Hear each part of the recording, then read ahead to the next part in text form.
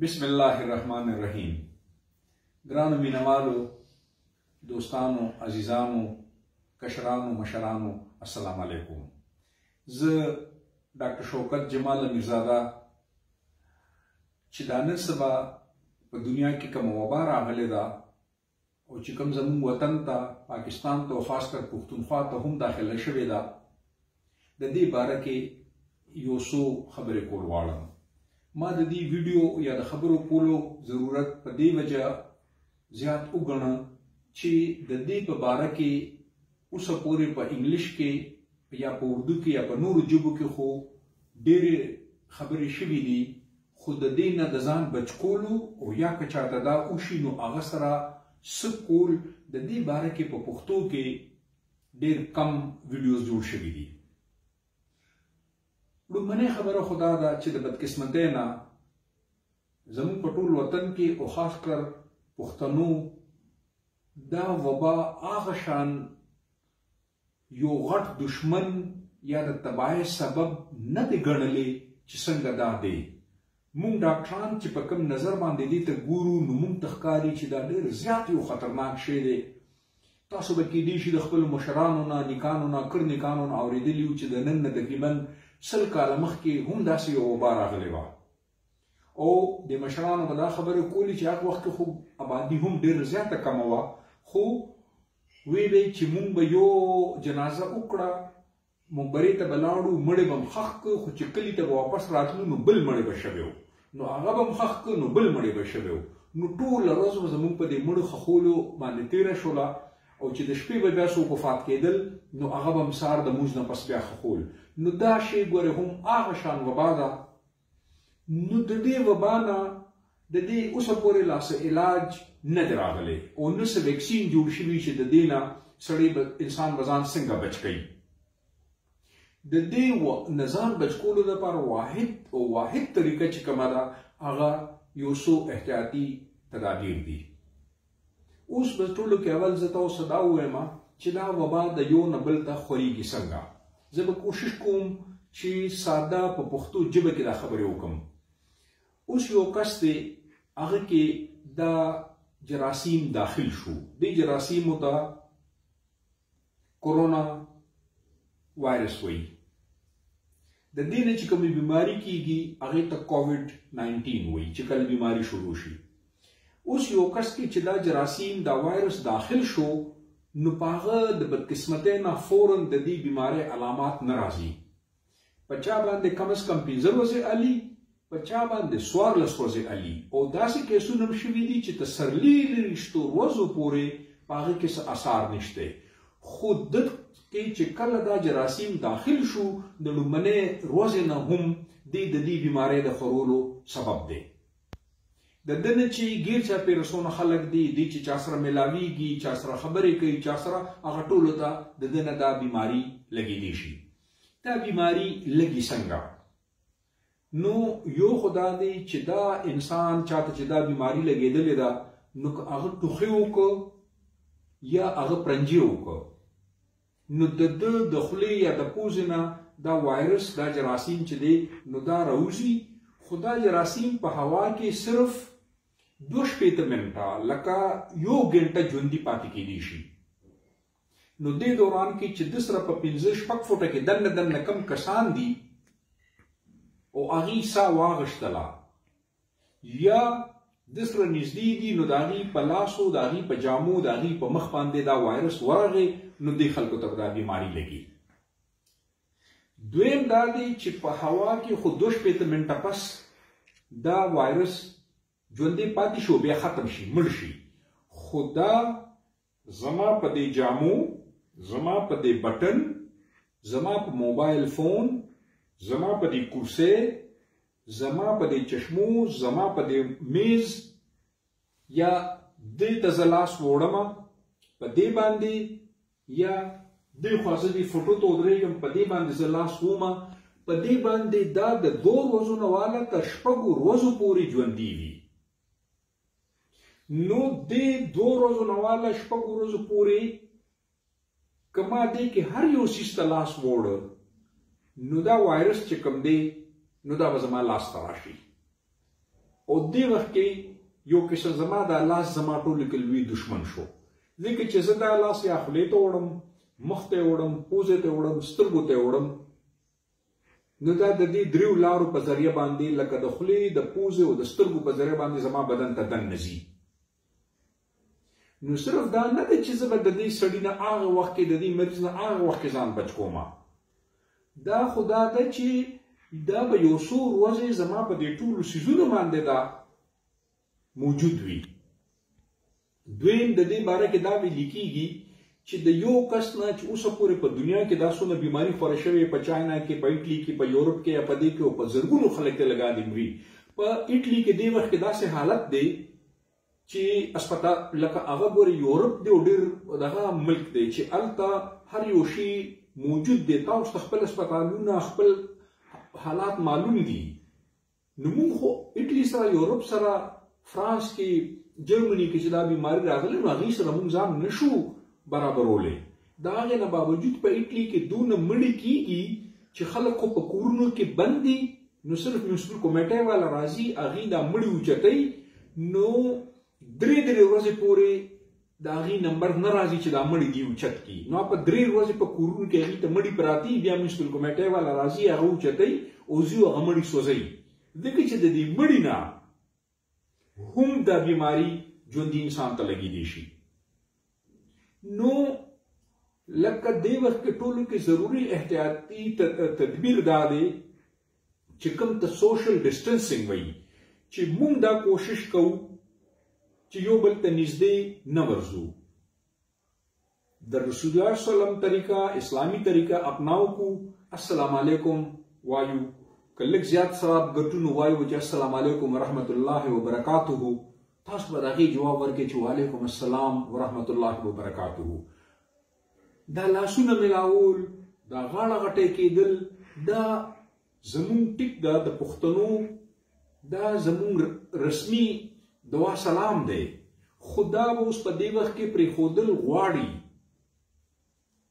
عربیان یو بل په مخ باندې ښکلوي، هغې هغه پرېښودل. نو موږ ته هم دا پکار دي چې یو بل ته نږدې تلل بند کړو، کم از کم 15 فوټه فاصله ساتو، او غیر ضروري طور نه بلکې په هیڅ حالت کې یو بل سره لاس نه ملاوو، غاړه نه ملاوو. دې کې ټولو کې زیات کامیاب هغه انسان دی، هغه او د هغه کورنۍ ده چې کوم څوک د خپل ځان، د خپل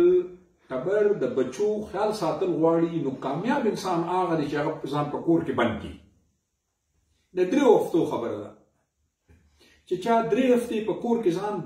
بند کړ، هغه انسان کامیاب دی. ګوره زه خو ډاکټر یم، زما آمدن چې کوم دی، زه چې روزي کومه ګټم هغه زه د خپل کلینیک د وجې ګټم، خو زه نن سبا کلینیک ته نه ځم، ما پرېښي دي دا 3 ورځو شوه، ځکه چې ما ته به خلک راځي، مثال په طور 50 کسان رالل، دې 50 کې یو کس ته دا بیماري ده، نو د دې یو کس ته به دې 50 ته ولګي، او کېدای شي ما ته هم ولګي، او بیا ما ته ولګېده، نو ما ته چې هر یو مریض راځي، نو زما نه به دې ټولو مریضانو ته لګي. نو په دې باندې خو زمونږ په اسلام کې زمونږ خوږ پیغمبر رسول الله صلی الله علیه وسلم حدیثونه هم دي، هغه وخت کې دا به زمونږ ټولو علما کرامو ته دا پته ده چې کله رسول الله صلی الله علیه وسلم بیعت اخیسته، نو د هغې طریقه دا وه چې هغه انسان چې زنانو سره به یې لاس نه میلاو، سړو سره به یې لاس میلاو چې بیعت به یې اخیسته، نو هر چا سره به یې لاس میلاو. په دې کې یو وفد راغی، هغې کې رسول الله صلی الله علیه وسلم وکتل چې هغې کې یو کس ته داسې بیماري ده چې هغه وبایي بیماري ده. وبایي بیماري هغې نه وي چې کوم د یو نه بل ته لږي او ډېره ژر خورېږي. نو رسول الله صلی الله علیه وسلم هغه ته داسې اشاره وکړه چې ته ودرېږه، تا سره زه په دې طریقه باندې بیعت کوم. هغه سره یې لاس میلاو نه کړ. دویمه دا حدیث دی، دا په مسلم شریف کې او په بخاری شریف کې دي چې د وبایي مریض والا نه به داسې لرې تختې منډه به وخی چې څنګه ته د زمري نه منډه وخی او تختې. نو آیا موږ د خپل پیغمبر علیه السلام خبره هم نه منو؟ هغه دا ویلي دي. او ګوره مطلب چې زیات احتیاط دا دی چې اسلامي ملکونو زیات تر هغوی خو بلکې جوماتونو ته راتګ هم بند کړ. نو زه دا نه یم چې تاسو جوماتونو ته مزې جنازې مه کوئ، خو غیر ضروري طور د جمع ځای ته مه ورځئ، یو بل ته نږدې کېږئ مه، کم از کم 5 فوټه فاصله ساتئ، ځکه چې که یو ځل چاته دا ولګېده نو څنګه چې وختي ما ذکر کړی چې چاته دا بیماري ولګي علاج یې هېڅ نشته. څه چل به کېږي چې کم از کم 15 ورځې پس او زیات نه زیات 14 ورځې پس به د ده مری لږ لږ خوږېدل شروع شي، نور به ده ته هېڅ تکلیف نه وي. بیا به ده ته داسې لږ د زکام شان علامات شروع شي چې کوم سړی وي چې لکه یخنۍ والی دی، او چې دا بیا ورو ورو زیاتېږي نو بیا ټوخي شروع شي. خو چې دا چلونه تر څو کېږي نو دې کې د ده لنګز یعنې پیپړې چې کومې دي، پړپوس چې کوم دی، د دې وایرس ټولو کې خطرناک شی دا دی چې دا په زمونږ په پړپوس باندې حمله کوي، او پړپوس بالکل په ګنټو کې په ورځو کې دننه ختموي. نو چې چا پړپوس ختم شي هغه بیا ساه نشي اغوښتی، او چې ساه نشي اغوښتی نو هغه د دې بیمارۍ د وجې وفات شي. خو یو خبره تاسو ته کوم، زه تاسو یارول نه غواړم چې دا د الله تعالی دی کې بیا هم لږ ډېر شکر دی چې دا بیماري چاته ولګي نو هغه هر یو کس چې دی د دې نه مري نه، چې د چا د 500 کالو نه زیات عمر دی هغه ته زیات د مرګ دغه امکان دی، چې چا 80 نه دی بره دی نو هغه ته د هغې نه زیات دی. چې څومره زمونږ مشران دي نو مونږ خو یو کس دا نه غواړو چې زمونږ مشران رونه ترونه والدین نیا نیکه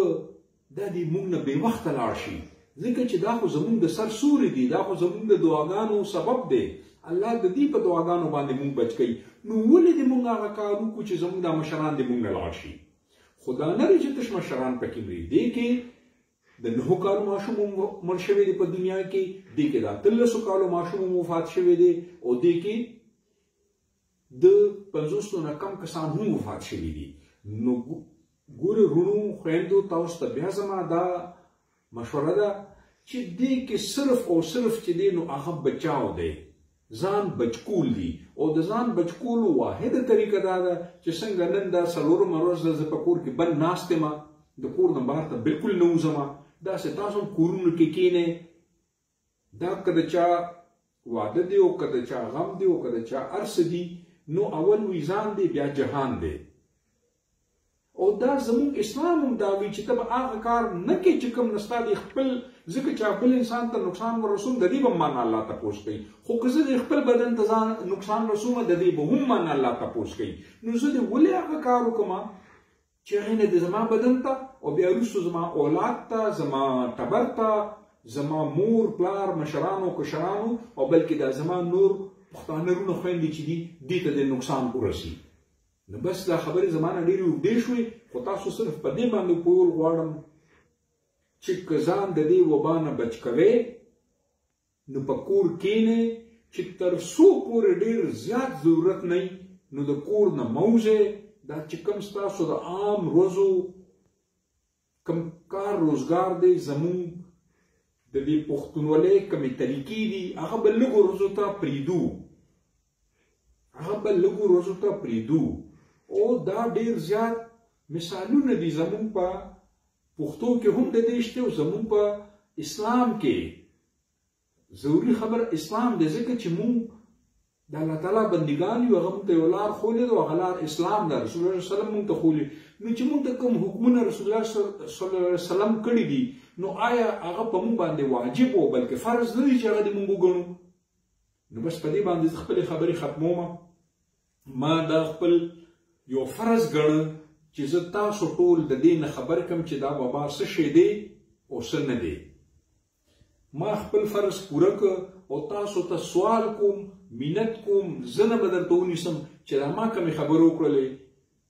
نو د الله په خاطر، د خپل کورنۍ په خاطر په دې خبرو باندې عمل وکړئ او د دې نه ګپ مه جوړوئ، خندا دې مه جوړوئ، ټوکې مه کوئ، خنداګانې مه کوئ، یو بل پورې خاندئ مه چې دې دا چل دی او دې د مرګ نه. دا بعضې کسان زموږ وایي چې په الله توکل پکار دی. ولې چې کله به د غزوې حکم راغی نو رسول الله صلی الله علیه وسلم نه څوک لوی انسان وو، الله ته څوک نږدې وو، هغه به ښه په ارام ناست وو، ویل چې نه بس الله باندې ما توکل وکړ. نه، هغه به حکم وکړ چې شا به زر تورې جوړوي، ډالونه جوړوي، دا جوړوي، او حکم به وکړ چې شا به ورځي په کفارو باندې. نو دا به وکړلو، د دې نه پس به په الله باندې توکل کو. نو دا خبره ورستاسو ډیره غلطه ده چې ډیر ما مرګلي خپل کشران وویل چې نه بس په الله باندې توکل پکار دی. په الله به توکل کې خو اول بخپل ځکه چې الله تعالی مسبب الاسباب دی، هغه د هر چیز لپاره یو لار جوړ کړی، یو سبب یې جوړ کړی دی، هغه سبب به ته وکړې